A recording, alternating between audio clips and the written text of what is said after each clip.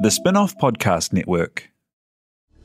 This is Kiwi is back for a brand new season with more inspiring kōrero from special guests including rugby player, father and role model TJ Perenara. My family bring me joy. Rugby brings me joy too, but it's not the same joy as my family brings me. And global dancer and choreographer Kirsten Dodgen. For some reason, people think I'm very intimidating. Listen to the new season of This is Kiwi, brought to you by the Spin-off Podcast Network in collaboration with KiwiBank. Available now wherever you get your podcasts. Do you find it hard staying optimistic with all the financial news in the media? I'm Bernard Hickey, and on my podcast, When the Facts Change, I'm here to help you navigate the ever-changing landscape of economics in Aotearoa. So join the conversation every Friday on When the Facts Change, brought to you by the Spin-off Podcast Network in partnership with KiwiBank. Hi, I'm Brian Crump, host of Sci-Fi Sci-Fact, a new RNZ podcast in which we take some of science fiction's strangest ideas and explore if they could really happen. Maybe they already have. You can find Sci-Fi Sci-Fact on Apple Podcasts, Spotify, basically anywhere you get your podcasts from. Kia ora, Jane here, host of The Real Pod, one of the hosts of The Real Pod. The other two are here in spirit. I'm also just here in spirit. This is pre-recorded, we're on holiday. But we are replaying some of our favourite episodes of 2021 just to keep your feed nice and busy. And we will be back next week, I believe. We'll be back in your ears. But in the meantime, this has got to be the pinnacle of The Real Pod, I think, for 2021. It was the Celebrity Treasure Island final recap, hosted by myself and Duncan. But also we had Chris Parker, winner of CTI, join us in the studio, and it was a truly emotional kōrero. There were tears. They were flowing, and it was a really special interview, and it wasn't just an interview, though. Like, it was really, I don't know, it was a moment. It was a moment. I think you'll agree. Enjoy this. Can't wait to talk to you guys again next week. Hope you've had an amazing summer so far.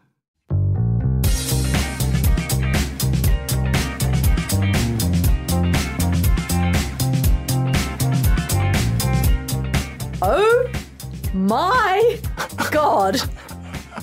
I'm sorry. My voice is breaking. I'm emotional. I have shed tears. We have reached the conclusion of Celebrity Treasure Island 2021, and I have every feeling imaginable. What kind of monster wouldn't be shedding tears? I feel like you should be sort of tagged for state surveillance if you weren't like all in your feelings at the end of that. Anyone who has not watched this season, I just feel pity for you because you have missed out on something so special. First of all, huge congratulations to winner Chris Parker. And in extremely exciting news, he's going to be joining us a little bit later on in the podcast for a wee chinwag. It's amazing. It's amazing. I didn't even allow myself to imagine him as the winner because it didn't feel like it was set up that way. And so I was, and then, you know, as we'll discuss, the finale doesn't exactly, it's not like he cruised there. It wasn't a walk for him. So it really was just the way that it snuck up on you. Just perfect end to a perfect season. Really was. Okay, so I should introduce the show. So welcome along to The Real Pod's Real Recap of Celebrity Treasure Island. This is our final episode for this season. My name's Jane Yee. I'm joined by Duncan Grieve. We've also got T.I. Hare Butler in the producer's seat, and he has been watching along, so we may hear from him throughout the episode. So how this is going to roll is, as I mentioned, Chris will be joining us later, and we're going to try and hold it together in the meantime to kind of recap the main beats of this week. I know it's all over, and you know the result, and you're fresh from the finale, but there are a couple of things that we don't want to skim over. We want to make sure that we cover off because they're important elements of the show. They're bits of the final week, which was fascinating in its own right. But I think there are also, like, you know, without getting too pre-fold on it, it's my other media podcasts, like and subscribe, etc. Like, there are some big things about the show which I'm actually going to write about for the spin-off coming on Friday that are like kind of significant beyond the show itself. I feel like this will be remembered this season in a number of ways. Okay, before we get our CTI nerd on, just have to say a big thank you to Nando's, who are back on board as sponsors of The Real Pod. Thank you, Nando's. Make sure you download their app. You can place your takeaway orders through it. I think they've got their own delivery service imminently, and no disrespect to the many fine intermediaries out there in the global economy, but you want every dollar going to Nando, right? Yes. Because also, let's bear in mind, Nando do a lot of good things out in the community. But yeah, particularly in Africa, like there are a lot of mosquito nets that have been distributed. There are a lot of good jobs that have been made. And locally, they've been doing cans for chips. They've been supporting the city mission, the Auckland City Mission. So worldwide, global, go Nando's. Thank you very much. It's a lifestyle. It's a movement.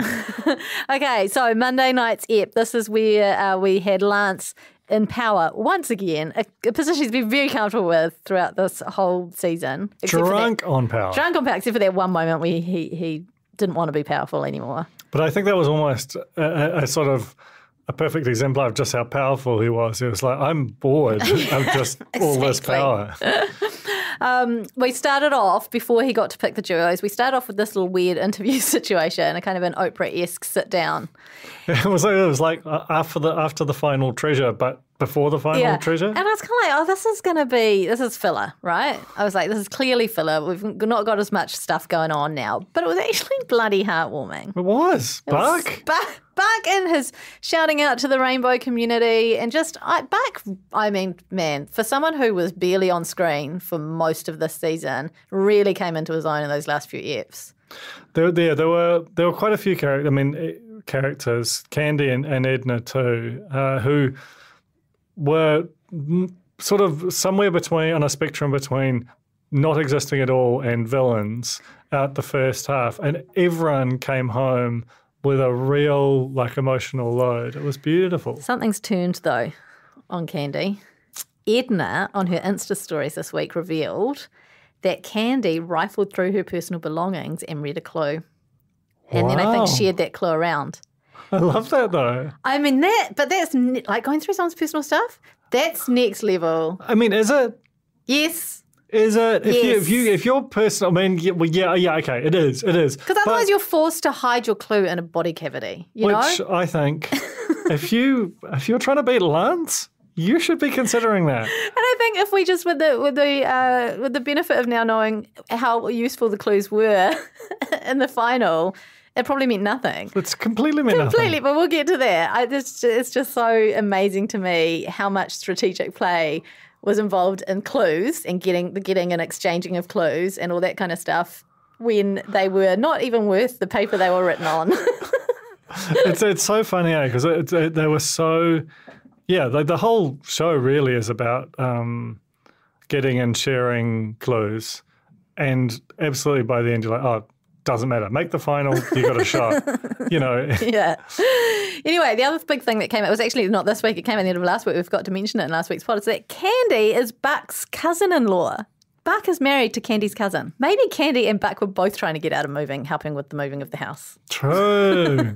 It was a team effort. I loved Candy and Buck's relationship. There are so many iconic duos out of this that you want to see like a spin-off, if you'll pardon the pun, just like a little half-hour kind of where are they now? Yeah. Like basically I want to know, because these friendships, there's no way that the sort of emotional bonds that were forged in this, that we saw sort of just pouring out of everyone at the end, there's no way those are fake. What I really I would love to see a sort of 3 months' time, 6 months' time, how many of those have just sort of fallen away and were a product of the moment versus... Like Lance and Chris looks like a lifelong friendship. It's a lifelong friendship. I feel like it's still going strong. Yeah. I believe there have been backyard picnics in level 3 stage we'll find out soon. We will find out soon. I agree, and I think that while we have a lot of documentaries and so on that will give you a recap at the end and give you kind of a satisfactory roundup of where people are at now after filming, I think they need to start employing this for shows like Celebrity Treasure Island, where we got very invested in the relationships.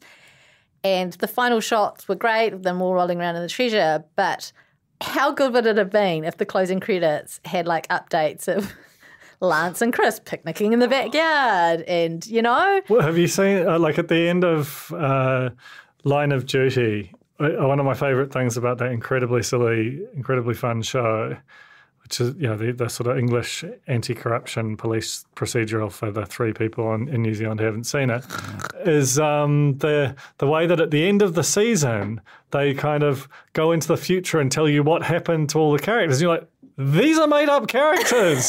The show ended when it did. Like you got a bit more story making up still to do. Did they just think they were like, we were told right at the end there they weren't getting another season? They're like, we just need to flesh out. But every time, I mean, they're always going to get another season. This is the most successful show in history. It's just Hang on. Are they... Oh, this is going off. We're going off piece. Anyway, we are Chris Parker. We're a long way from home in the right reeds. now. But I think that the other thing they could do, here's some free ideas, Warner Brothers. These aren't copyright. The spin-off is, like as a promo for the next season, you could just, like have a little after the final rose, that iconic group a year on. That's not going to cost a lot. Everyone wants to get together and talk about it. Like, I want to know everything. I want to get back there somehow. I'm scared though, because so often I'm so in on a show, and then as soon as it's off air, within a week I've forgotten everything about it. I'm hoping this is the one that's different. This one and The Apprentice Aotearoa different. This is just not. I look back and think the final 3 in Celebrity Treasure Island the last season. You had The Wiz. I mean, great concept. Sam Wallace. And who was the other one? No one knows the other one. Shane Cameron. Is it? Okay. It's just like I didn't bless them all, didn't care about a single one of them. Like 3 muscly boys.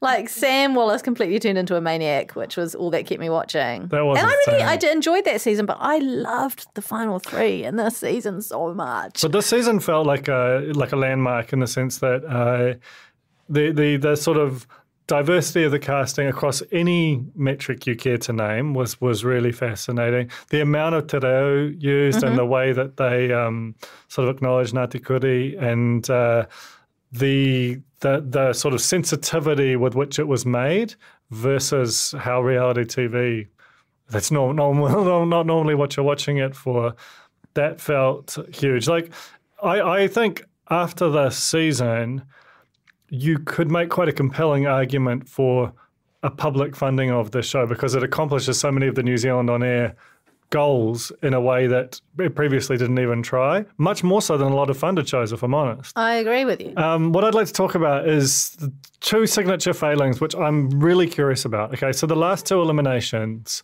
were very one note in the sense that the only skill for the elimination that saw Jess and Candy go was carrying a heavy thing over an easy to balance thing and just pouring it on. So strength was just an enormous advantage there. Buck won it. And then when Buck went home against Edna, you had like a tiny person who's honestly, if you were designing someone who can cling to a pole for basically forever, that's Edna, And if you to design it, someone like a human body that won't be able to do it, it's Buck. He's a big former All Black forward. He's also in his 60s. So both of those were kind of non-events. And what I'm curious about is like, do you think that was just luck of the draw or that was producers engineering the finale they wanted? I would imagine that I think it has to be luck of the draw. The final challenge is always an endurance challenge. That's just part of the show, part of the format. I can't imagine that they are able to make the equipment required to see the result that they want. Do you know what I mean? Well, no, I don't, because I think they've clearly got like dozens of random weird things to make people do, and to have like a sort of an array of a few different ones, and then be able to say, okay, this is what we need to give the highest likelihood of our desired outcome. I mean, I don't want to be too Machiavellian about it, but obviously, like, producers play a role in this thing. That'd be quite an easy way to put a thumb on the scale, so to speak. Maybe, perhaps, yes. I mean, certainly they didn't do that last season when we ended up with a very bizarre final Three identical blokes, essentially. But yeah, it's entirely possible. We did end up with just a crazy, charismatic final three. It was just, who all had journeys and stories throughout their time on the island and been great television. So, maybe. What was your second thing? That was your first thing. Your second question? Forgotten it? No. Let's get into the television show. Okay. Lance chats with everyone about who they do and don't want to be paired up with, and cons Jess out of a clue in the negotiations. He's a shark. The shark didn't need the clue in the end. And then he reveals his plan, and Jess is pissed. No, Jess is sad. Is she pissed? She's pissed. She's pissed and sad. She's pissed and sad. And we've never seen her affected like this. Like, it feels like it fundamentally impacts her view of Lance and her view of the world, to be honest. Yeah. So I think she saw it as a personal kind of attack, which Lance explained it certainly wasn't. It was strategic, which anyone watching would know. But I think Jess is such a nice person that she would never do that to someone else, and can't imagine why he would do that. I can't believe they took him at his word, and he was like, yeah, I'll pair Jess and Edna up. That's never going to happen. Lance is a genius. Yeah, but I think it's quite an intense thing because he's a very personable guy, and, I think that they were taking him at face value, and then suddenly it was quite duplicitous even for Lance to do that. Ah, totally. But he had to do it, and I think he made the right call. Jess, unfortunately, the collateral damage was Candy's self-esteem, surely, because Jess was so mortified that she'd been paired with Candy and that the whole last 3 weeks were a complete waste of time. Or was she, could she dress that up as being mortified at being betrayed? I think she tried to dress it up as that, but she also in the moments was like, now I'm going to lose. Like, now I don't have a shot. Like, this has all been a waste of time. So if not in the moment, Candy certainly would be watching that back going, oh. But then again, Candy's rifling through Edna's personal belongings, so all's fair and treasure and sand, as the saying goes. Edna and Buck appeared together. This is cute. It didn't feel cute at the moment, but if this hadn't happened, we wouldn't have got the amazing little end to the story that we did. It was a great little kind of B plot line for the final week, was these two people who really had quite undisguised enmity towards each other being thrown together. And, I really loved the way that their characters kind of unpeeled and revealed themselves towards the end. And I think, as we said before with Buck talking about the Rainbow community and his whānau, there's something about the kind of vision of what a bluff old All Black captain can be in a modern context that feels like kind of revolutionary, low-key. And also I think that the what did they call them? The Ox and the Fox. Buck and Edna had this kind of fake it till you make it thing going. From the moment they appeared together, they're like, yeah. Kia ora koutou, Te Aihe here. Jane has to step out for a moment to take a phone call. She does come back soon. In the meantime, here's me and Dunk. Was it not Candy and Buck who gave them the big telling off for being duplicitous and putting Candy up last minute? Yes. And then it was her who was rifling. Do you think she was rifling after that? I think that, yes. Basically, my working theory, based on only having been told it about 10 minutes ago, is that Candy very belatedly realised that there was a game, and then she was trying to figure out, how do I play this? Right. And she went too far. Yeah. Whereas if you kind of came into it with a sort of working knowledge of what games in this context are like, and here are what the rules are, you'd know that that's not the one. You betray people all the time, but there are these boundaries. And she was like, I guess this is okay. Clearly it was like without any awareness of what makes for good television. And then, what the defined lines of political deviance. Yeah, totally. And foolishly, she she didn't just search through anyone's. Like, if she'd search through Buck's belongings, all good. Buck's not going to go live and air her out. Yeah. Unfortunately, she went to this To the person really who was going to be the most outspoken about it Precisely. after the fact. Precisely. Yeah, Edna really did a 180 in my opinion. I just could not stand her at the start of the series. So much. Because of the way they dressed her up to be so antagonistic. But I wonder, like, I don't think that was, I could be wrong, I don't think that was a pure production decision to frame her that way. My theory of it is that she was very tightly wound. She didn't give a lot of herself. She's used to operating around people who are, broadly speaking, like her. So to be around all these different personalities, away from all the kind of things she normally leans on, she just took a while to unclench and let herself be and let a sort of maybe an inner Edna out. This is very charitable reading, but it feels like the performance bears it out. No, that scans. And it also feels like it kind of aligns with the timing of it and the timing of the endurance challenge against Richie, where she came back devastated and sort of actually broke and opened up about the fact that she was disappointed in herself, not only because of her own failing, but because of the fact she didn't bring home the bacon for the team, which was like finally letting them in and finally letting them see that she's actually quite a cool person. Yeah, I think that's dead right. That is the sort of year zero of the rebirth of Edna.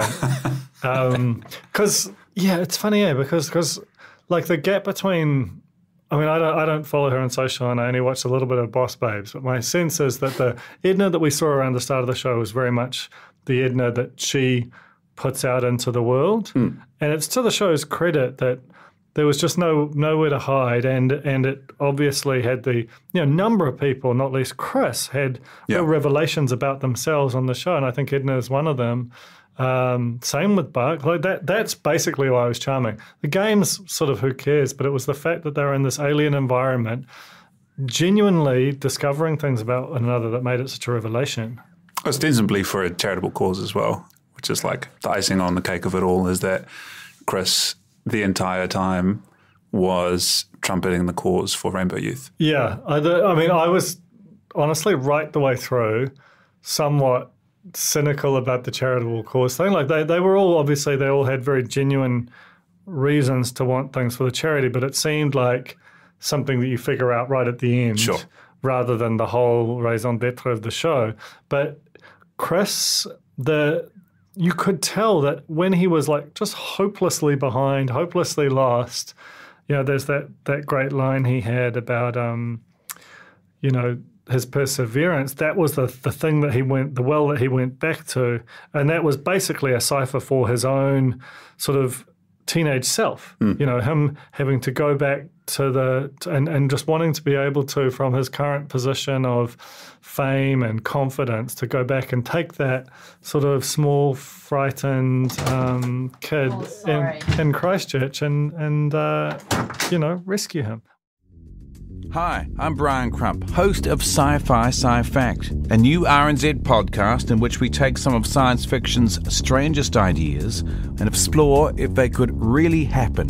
With the help of scientists from New Zealand's McDiarmid Institute, we'll look at all your favourite science fiction characters, from Wolverine to Rumpelstiltskin, Doctor Who to Luke Skywalker. You can find Sci-Fi Sci-Fact on Apple Podcasts, Spotify, basically anywhere you get your podcasts from. When you choose to invest, your money has power. Avoiding companies that finance weapons production or ignore climate change is important. But impact investing goes beyond just avoiding harmful behaviours. It's an opportunity to invest in companies that are actually improving the world. Invest in a better future with the Harbour Sustainable Impact Fund. Grow your wealth and make a positive impact on the world. This is not personalised advice. A disclaimer and the product disclosure statement for Harbour investment funds issued by Harbour Asset Management is available at harbourasset.co.nz. Right, we're back. Okay, sorry about that. Right, where are we up to? There was an Auckland sandwich lunch, which should have been a lovely time. It was a terrible time by all accounts because everyone was dark. Not everyone. Chris wasn't dark. They're brooding. Jess and Edna in particular, very, very dark on Lance. And he really managed to turn them around. I mean, I think this is quintessential Lance, where he plays the game to the fullest, but then when he goes to talk to you, he gives you the real him, the sincerity. And that's a hard assignment to basically completely screw someone over and then be able to pull them back. And I think that's why we all love Lance. Oh, we love Lance. Okay, and then of course we know that Jess and Candy went home and the final four were relocated to an amazing glamping spot, a simply gorgeous grazing platter, and they're at Spirits Bay, where I have been before. Lovely, lovely, lovely beach. Just amazing. Looked it. Worst case of sea lice I have ever had in my life. How many cases of sea lice have you had in your life? A couple, but usually it's like a little bit under the tog line kind of thing. This was like, I was there with a friend. She counted hundreds of bites. Ooh. Yeah. Anyway, just thought I'd throw that in. Just a bit of real life experience. Wrong episode. I know. That's confusing. Sorry. Lance has 4 clues, and this is the moment he reveals to Chris that he got Richie's clue, which Chris suspected all along. Not suspected, knew. He knew, but he was Lance almost enjoying Yeah. the fact that Lance was doing some of his lies on him. It was so cute when Lance said it to camera, and Chris was just like, I knew it. And they had huggy bears, and it was just so lovely. It was just one of the, someone make a supercut from meeting to the just a bromance supercut of those two. I want to see it. They had the set fire to the eel challenge, which Edna and Buck won. It was a weird challenge because how do you qualify when the red bit's burnt, you know? I was just happy that Buck and Edna won that, though. It was really great for them, and Edna came out the back of that saying she feels like she has 2 new brothers and a dad. And as a viewer, I feel the same. Isn't that bizarre? I feel like I've got a sister and 2 new brothers and a dad. And can we, when we go to level 3.2, can we all get together for a picnic? I was literally please? messaging Tina Tiller, beloved Tina Tiller, long-time producer of The Real Pod, the exact same thing this morning. She's been watching it too. Well, it's just something about the nature of the show, plus being in lockdown and missing the kind of easy company of larger groups of people that you don't know all that well. I think it became a cipher for that. So that challenge was for one of the useless clues, and then they had an individual challenge, but the first pair to complete it would win, and it was a balls in the maze type thing. And this is one where Buck take to fall, and Chizzo just yells out, "Oh, fuck!" And I just leave it, and I just beautifully just left in. It was so great, but he was fine, obviously. Chris and Lance, convincing win. And then Edna's feeling very emotional. She's got the weight of all Wahine the world over on her shoulders. But a very strong lady, so I feel like she can, if anyone can handle it, she can. Yeah. And then there was a beautiful exchange between Edna and Buck where he said, she's got heaps of potential. Her rough edges will be smoothed out in time. And it was just lovely. Lovely. It was beautiful. And then the aforementioned pole hold, which I was like, I really want to do that. Cause, I do not. Well, what Buck ended up doing with the sort of the wraparound koala, I was like, I feel like he should have done a combo of that, like the gripping with the feet, koala at the top, and then just sort of switch them a bit more. But I think the switching up is where maybe it the becomes, switch is where you go almost want to go rigid in the position that you're in and just stay there, and then use Just the rest zone is all out. just mental tenacity, But the problem is, like I said, Edna's Sarah Connor in Terminator, like she was just built to do that one specific thing, and Bucky had no shot. Yeah, I don't think Buck really was that worried about winning. He just definitely wasn't hungry for the win of the total competition like everyone else. I mean, in his post-match interview, like he's the top 4. Everyone else prior has been like, it's been an amazing experience. I've learned so much about it. He's just like, yeah, it's a bit of fun. Just a game. Just a game. And then he was like, oh, I'm just not very emotional. I was emotional one day, and it was when we won the World Cup. I loved that line so much. And it didn't feel like he was just talking about after one game. It was just like at any point in my life. Oh, totally. Yeah. There's been one time where I felt something other than just stoic. Yeah. And it was when we won the World Cup. Anyway, he hands his clues all over to Edna. Again, what's the point? And we get to the final. One more tiny thing. Yes. I loved when Buck was doing his exit interview with Chizzo. And they were going on, as they do, about him being the oldest participant ever. And he was like, oh, I'd come back again with just the oldies. And I was like, Great show. A great show. I've been pitching this, my Last Shot at Love reality show, which is like set in arrest home. It's a bachelor but in arrest home. I don't know why no one is doing reality shows with just heaps of old people. They're the last ones watching linear, and I would watch the shit out of it. They were doing, they were casting at one point for a US seniors batch. I don't know what happened to that. Like they were taking applications. I want it. I also want Old Celebrity Treasure Island. Yeah. Very chill, very tranquil. Like Buck's the youngest. He's the floor, not the ceiling of age. True. Make it happen. I love, I want to be on this show, but also I don't ever want to do an endurance challenge and I don't want to have to poo in a cave. But aside from that, I'm in, Well, I mean, to be fair, we're in the upper half of the demo right now. Maybe we can be an old celebrity. You're actually an old celebrity. We just have to hold on for a few more years and we're there. Okay, anyway, Candy had a dream that Chris won. Excuse me, clairvoyant. And then he spent 8 hours dreaming that he hit the chest with a spade. And that's how he starts off his day, thinking, you know what, I might just bloody win this. I'm not going to tell you what happens yet. They head off to the challenges, and this is something very much set up. These 3 challenges, or tasks as they call them, very much set up for physical prowess. I feel like this whole thing was, if you were fit and strong, you had the advantage, apart from the word unscramble. But even the word unscramble it wasn't a classic puzzle in the sense that like you could see patterns. It was... The advantage was if you got there first, right, and had the time. And you also, by then, you'd done 2 physical challenges and then had a 3rd big run afterwards. So it was very much weighted in favour of Lance and Edna. And even like, to be honest, watching Chris I was surprised he ever finished the ball on a placard thing. Lance's ball was oddly sticky. I wonder if there was like a little flat patch or something. I think when we talk to Chris, we'll learn about I think he talked on our Insta Live about like little divots in the balls and that kind of thing. Yeah.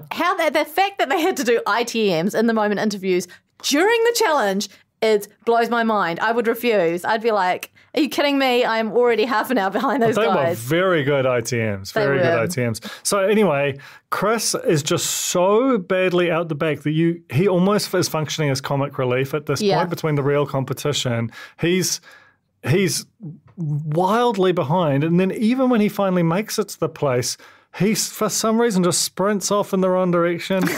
You hear this kind of guy thrashing through the jungle, yelling like miles away. Chris is not in the final.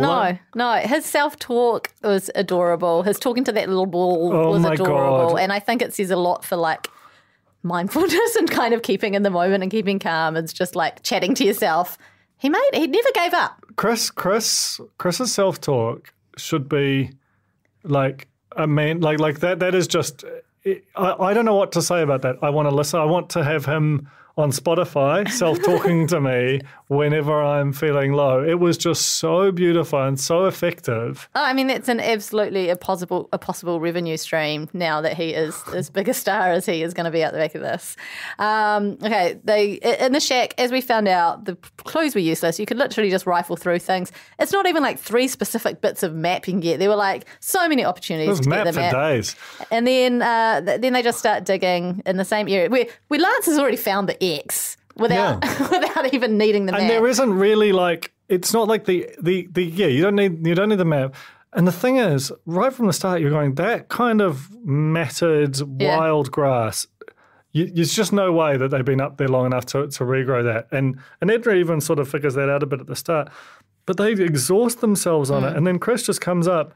And this is the one bit where, like, brain over brawn somewhat. It's just like, I'm just going to find anywhere it could possibly be. Yeah, anywhere that looks like it might have been dug up in the last 48 hours, you know? And that sound, when he hits it, and you think, is this real? Like, did they get this finale? Like, imagine if you were production sort of watching this back just going, no. I think production knew all along. I think that this finale, and it always is made up to be like this, that it doesn't really matter how far behind you get. That last search of the treasure, the map is not very exact. So there's a really good chance that everyone's going to end up just digging, and it's a game of chance by that point. Anyway. Chris won. They rolled around in the money. They all wept. I wept. It was just so beautiful. Lance helped him pull it out. He was so proud of Chris, and Edna had a big grin on her face, and no one seemed disappointed at what happened. You know, no one was bummed out that they didn't win because they had been on this journey together. We all have. Let's get him in. Let's get him in. I don't even know how to start this. I'm so jazzed up. I'm so excited. I've been a ball of emotion. Chris Parker, winner of Celebrity Treasure Island 2021. Welcome. Honestly, it's like such an honour to be able to do this interview. Like, I'm thrilled. I've been sitting on this since March. How? How did you keep this inside you? It's destroyed me. Like, it has absolutely destroyed me. It has felt like a dream. It's felt like a nightmare. It kind of felt like it wasn't real. And then, like, I'm slowly beginning to, like, cognitively relive it again, like, by watching the show. And, you know, and just to be able to finally talk about it and be able to kind of, I don't know, like, emotionally process it. Like, it's taken me so long to be able to do that because it's been a whirlwind. Like, this whole experience is a mixture of, like, a personal experience of, like, a life-changing kind of celebrity school camp and having to make a TV show. And you always find the juxtaposition of those two things. So, like, having won it, it was like, woohoo! And then it was like, okay, pickups. We need to do pickups. And we need to wrap because the cruise, like, needs to go home. And it was suddenly like lights out. And it all gets packed up. And you just go like, oh, that's right. You know? So... And did that even happen? I guess the thing that, like, buzzes me out is just imagining coming back and, you know, there are a few outwardly lower stakes shows than Celebrity Treasure Island in some respects. Obviously, the charitable stuff is there, but that's almost the point of it compared to, like, the Married at First Sights of this world. And yet something happened on that show, and you can't give away any of it, really. Like, you just have to carry it around with you. Like, I don't know. I don't understand. Also, can I just say, because we have been, we chat quite often, you and I. Yeah. And I had no clue. Like, Not only do we chat quite often, you came on an Insta Live for the Real Pod and you chatted with me and Alex for like a good hour about all things Celebrity Treasure Island. And I was watching you like a hawk in every conversation. And you... Some would say I played the biggest blindside of all. You did. Which was you were me and the New Zealand media. I know. I've been... I feel hyper visible. I didn't think I was going to last as long as I did. And everyone says that, but I literally had gigs like 4 days after Celebrity Treasure Island. I had to host the Access Awards, which is like the biggest media awards in Auckland. There's like thousands of coked up media execs. And I had just come back from Celebrity Treasure Island and I couldn't tell anyone. I couldn't look at my phone. I went to my agent's office. I had a breakdown. I said, I don't know what to do.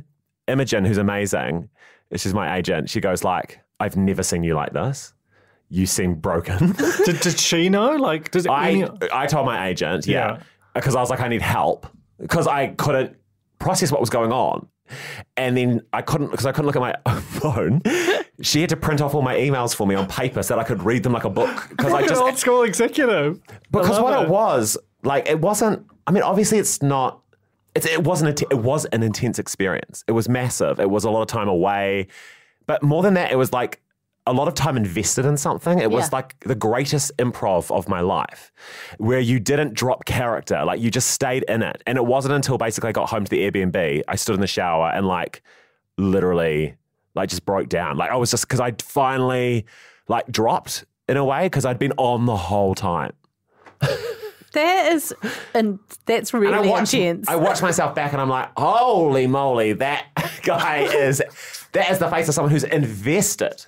And the crazy thing is, and I think of someone like Casey Frank, who you might not remember from the show because he went out first, but when you're going into this, you have no idea how long you're going to be there. No. And if you've convinced yourself, I'm not going to be here very long, at the Access Awards, I've got some shows to do and I'll have plenty of time to prep for that because I'm going to get booted off in the first few weeks or the first few days even.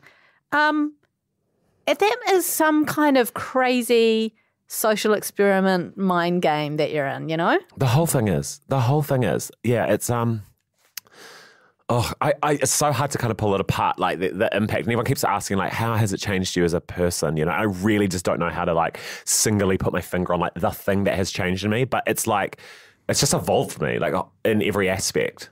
So, I mean, because it does, watching the show, it felt like it changed you. And, I think you spoke so poignantly on it about the reason that I think it's a hard thing to figure out, but it felt like you were doing it for your charity. Like your charity was carrying you through, particularly the finale, which somehow you had the worst ever winning performance of all time. Honestly, it was like this whole thing on some level felt like it was a performance that existed for 14-year-old Chris and 14-year-old Chris's all around the country to 100%. Say, it gets better and you'll get through it and you're more than you know.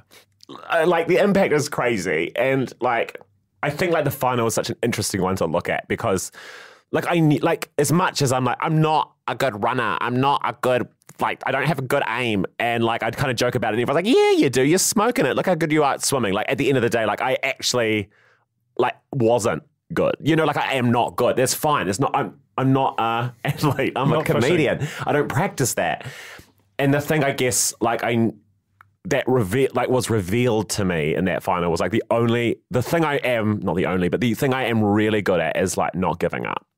And I think, like, that is the key takeaway here. And that's the thing that I'm, like, so excited about, like, sharing with the audience is, like, especially the kids, is, like, it's, like, just to have, like, proof to be, like, it can turn around. Like, you just have to keep, like, persevering.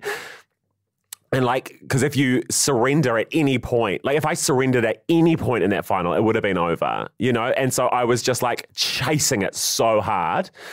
And I knew, like, after the slingshot that I had lost, in many ways. But if I had got lost in the bushes and started hamming it up for the audience because I was like, I'm too cool for this, then it would have been over and it would have sucked and it would have been disrespectful to everyone who had been on that show. It would have been disrespectful to the audience who had watched and invested in me, and I knew I was doing that. So I was like, I just have to, like, persevere in some way. And actually at that point, all I wanted to be was, like, there when Lance and Edna digged up the treasure. I just wanted to be in the back of the shot.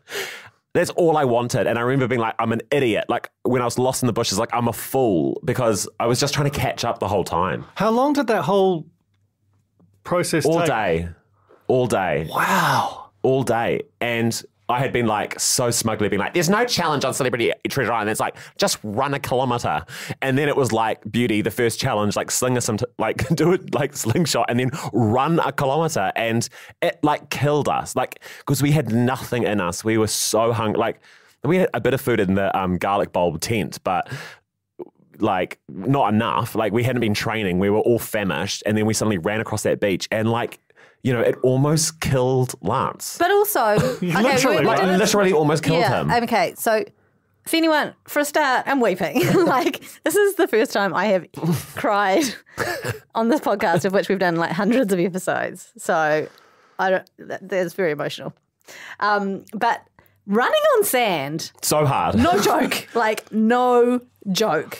That's where the power of doing something bigger than yourself, like, this is, I guess, the things you learn, but the power of doing something bigger than yourself will pull you through, because literally Chris Parker was like, fuck this. Like, fuck, this is too hard. What are they doing to us? Like, absolutely not. It is 28 degrees.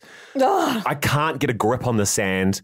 This flag that I have to run to seems miles away. Like, because I could see how far I had to run because Lance and Edna were running ahead of me on the beach. Well, and also you ran so much further than everyone else by just going to all the wrong places and just wandering through the bush yelling. I know, but I wrote on my hand, like, was it like do it for Rainbow Youth or something? And it was just the thing that I would, like, look back at and just be like, okay, this is just more than you. Like, you just have to put your ego aside and just, like, rise up to something beyond you.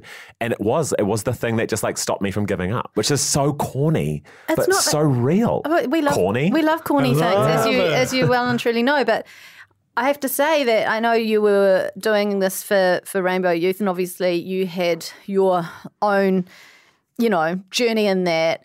But you really made an impact far beyond your charity and the people that you were hoping to reach. And I'm so glad that you did have that impact on those people. But you should know that for people like me who just like I'm a Gumby idiot. And I'm not saying that you are, but I certainly am. But I identify like that too. Really, truly. Like The Gumby idiot community. The Gumby idiot community, of which there are... We are the probably a ones few. who were so scared of cross country. Yes. Like, I pulled every trick in the book to get out of PE. Always very intimidated by anyone who could do anything remotely skillful physically. And like I feel like my only skill is being able to yabber on a bit, And so you have given me hope.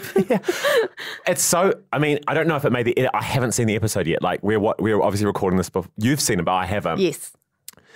But it was my weird knowledge of weeds that got me through. I don't know if It's not in the edit. Okay. No, it's where you said about the grass that grows at your house. The kikuya. That's the same. Yes, Yeah, but I don't think we get the weeds of the weeds. Do you know what I we mean? don't get the weeds of the weeds. You said, I have this grass that grows at my house. It is like, there's no way this has just happened recently. So we all arrive in that spot. And Lance is... No, you make it sound like you all arrived at the same time, No. which is certainly not what I happened. was 11 minutes 22. That's how long I had to wait. We had no idea watching. Really? It seems like hours. It seemed like a really long Beautiful. time. Felt like the sun was The setting. magic of television. So That's still a long time. though. basically Yeah, the it way... seemed like I mean, 3 this hours. could be like huge spoilers, but I mean, obviously... there's priorities for the show. So like the first priority is to film the TV show they really like, and make it fair. But like otherwise it's ridiculous. So, there are checkpoints along the way where they stop and repo and stuff, and it's all done by stopwatch. So you kind of always know you're 3 minutes 55 behind. Right. You're 6 minutes 80 behind, whatever, at 80. And so I was standing, we got to the final point and my final checkpoint, and it was like Lance got to run off, and then Edna had to wait like 2 minutes, whatever.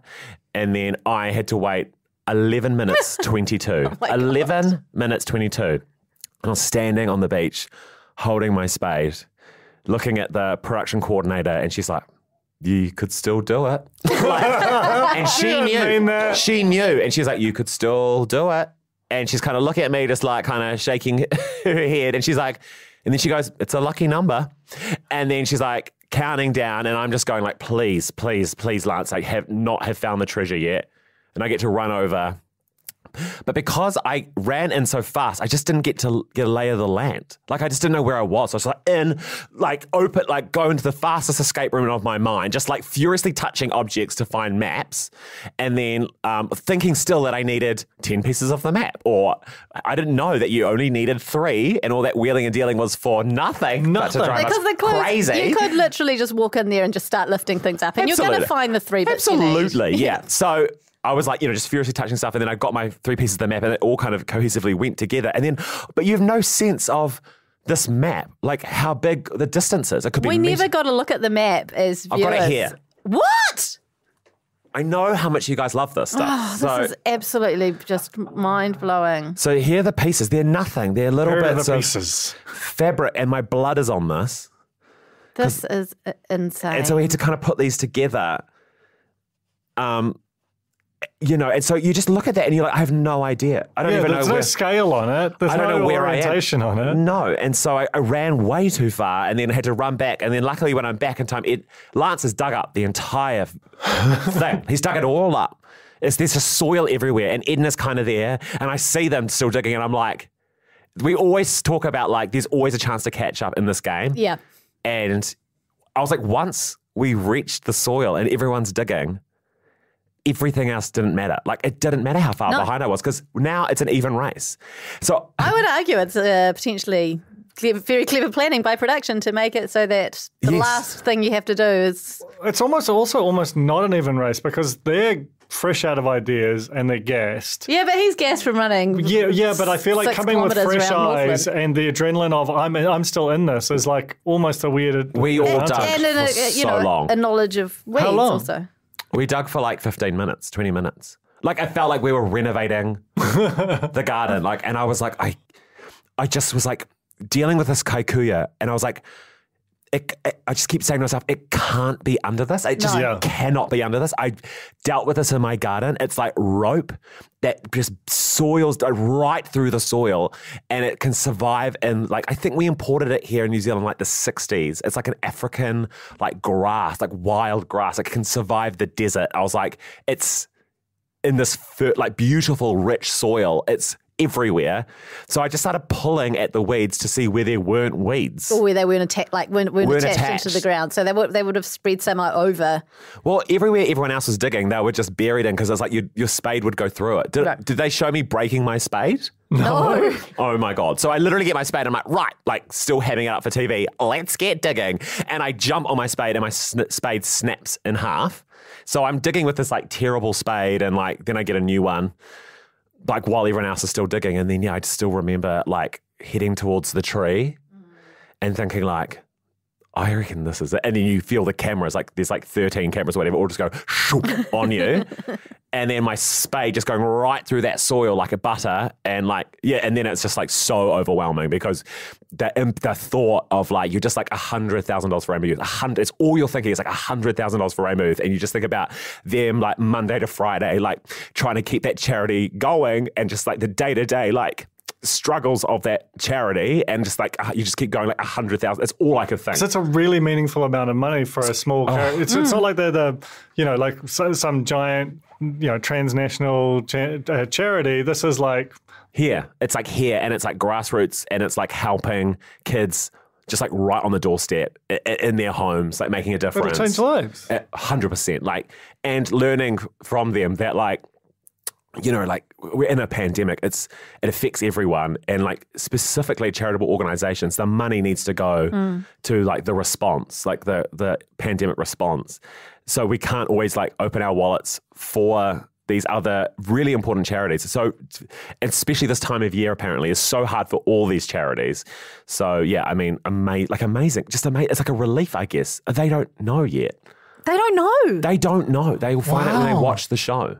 That is so cool. It's crazy. Oh, that's amazing. The most beautiful thing, aside from that though, in that final moment is the fact that you hit it and there's no sense, like the way that Lance and Edna kind of cluster around you and they seem to feel it as deeply as you do.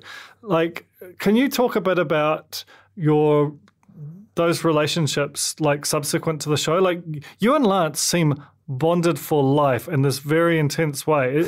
Did it transcend the show, or is it this thing where you kind of come out and you're like, bye? Well, how does that all work? We still catch up like all the time. Like, I think he did a bit of like traveling afterwards, like while we had freedom, but now that he's back, we've had a few like distance walks and we message a lot.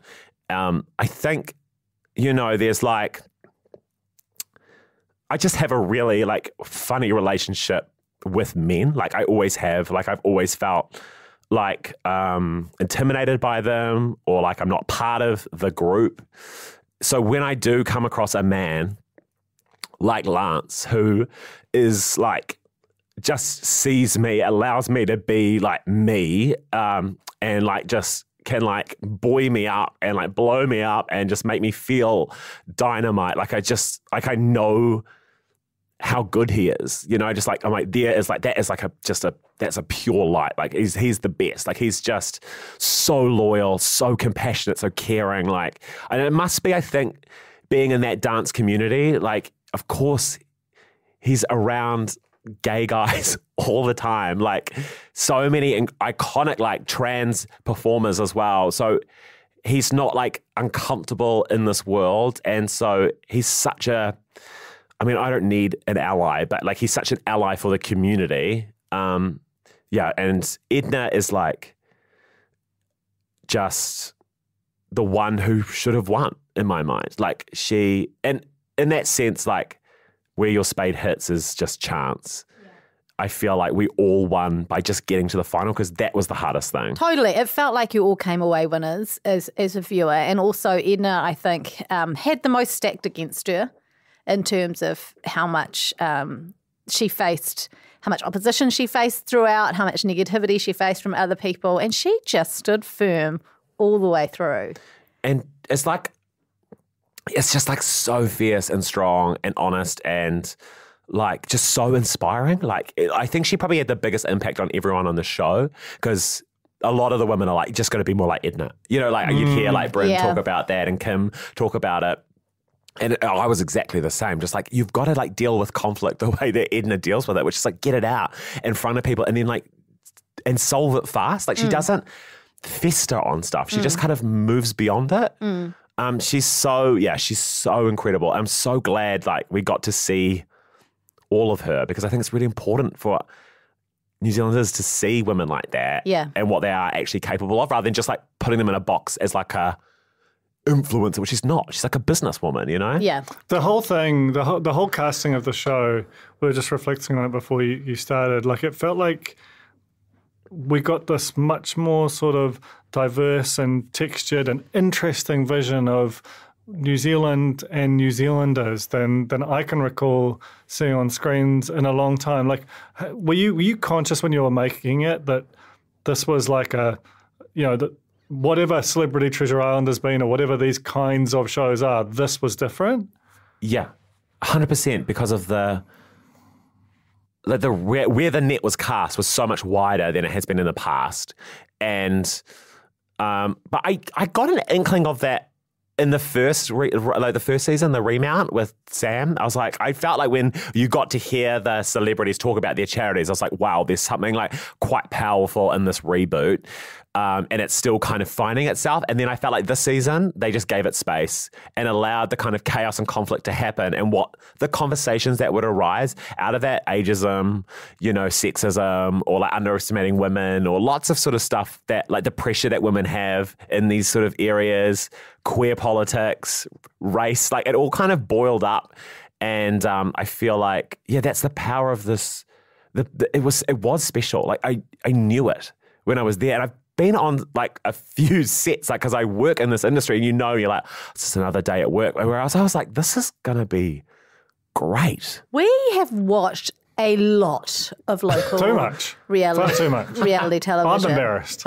so much under the guise of our jobs, and I have never been so impacted by a reality show like this. And I know we say that at the end of every season of a show that we really enjoy, but I mean it this time. Well, no, I think that, like the Apprentice Aotearoa had little elements of that for sure and was just a very entertaining and well-made product. This is a category difference because it had these sort of, just all of this big emotional, some of the big conversations that you were just referring to that this country is sort of having in this sort of unstructured way at the moment. And even seeing Buck Shelford, who opens the show just as this taciturn guy, seems like he's just got on the wrong bus kind of thing. And by the end, he's talking about the rainbow community and his whānau. And then you're like, that's an All Black captain. That's something that all of this kind of middle New Zealand, quote unquote, sort of sees. And if they can see him embracing that community, maybe they can sort of let go of a bit of their stuff as well. Because this is prime time. And I think that's the thing that's not lost on me now. Like, I exist in the echo chamber. I know the echo chamber well, and I'm tired of the echo chamber because it feels like you're never going to make any progress. Whereas to hit the mainstream in this way, and it can be clunky, but I'm like, the power of it, like that's where we make the change. And I've always thought that, like even like writing for Jono and Ben, I was like, little do these little shits know, like the audience, that it's like two gay men who are writing this series now. Like that's where we can begin to have that influence, and hopefully we can just keep moving forward with it in this space now that people trust it. And if I'm so glad like New Zealand has got on board with the series and like embraced it in a way that there's like kind of been no pop cultural cringe with it. God, no. And it's rated its ass off. Yeah. Like 290,000 an episode on linear alone. Like it's a big number. It's huge.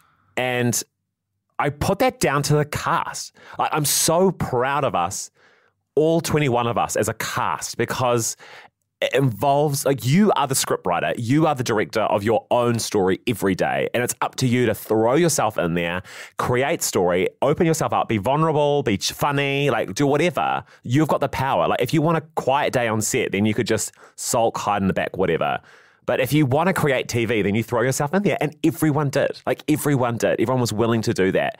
And so, holy, like it made such great TV. It was such a superbly cast show. I mean, in terms of the finale, the three of you, I was so happy for any one of you to win, which I feel like I've never been in that situation before, because I knew you all supported each other as well, that no one was going to be left disappointed.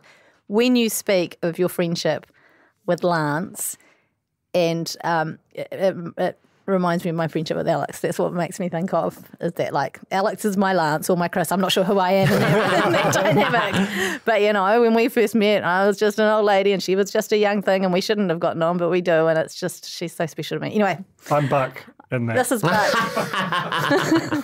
Chris, we're out of time. And you are going to be having an extremely busy night and day tomorrow. And Far out. Don't forget us. Please don't forget us. Thank you for the hat. Chris has gifted the museum the iconic hat. The iconic. Here's why. Because, and this is like one final thing. Wait, it's the peach hat with the flaps. The flap hat, yeah. Because, like, there has been no drop of cynicism in this podcast and this community. Like, and I think we are so cynical as a country often. Like, it's where our comedy kind of lies a little bit, cynicism, and like it is so brave to be earnest and sincere. I like live in that kind of space all the time. And so like, yeah, I just wanted to be like, see that, reflect it back. You can have that. And I just want to be like, thank you guys so much for the power rankings, the podcast, the fandom. Like it's so important because it means we can just keep moving forward like as well. It's not really about like us feeling famous. It's more about, I care more about like our ecosystem, our arts ecosystem, like that is thriving and that we have like shows that we're proud of and that we keep watching. Beautiful. It's beautiful. One last thought. When we get to level 3.2 and can have 25-person barbecues from different different bubbles, that's 24 contestants. Oh, yeah. And 3 members of the Real Pod team and 1 producer, right? Perfect. I mean, that's 25. That's all I'm saying. I just put it out there. Thank you so much, Chris, for coming Thanks, in. guys. You're amazing. Congratulations. Such an earnest pod. I'm clearly in my earnest space right now. That's okay. We need that. We love it. We're a very, very serious, earnest podcast, as you know. We're very comfortable being emo. Yeah. Thank you for sharing, and thank you for being vulnerable and opening up to us. Thank all your castmates when you next see them, and thank you to I here for recording. Thank you to Nando's for sponsoring this podcast, and thanks, Dunk. Thanks, Dunk, for going on the journey with me. Thanks, Uncle Buck. Let's close the chest for good.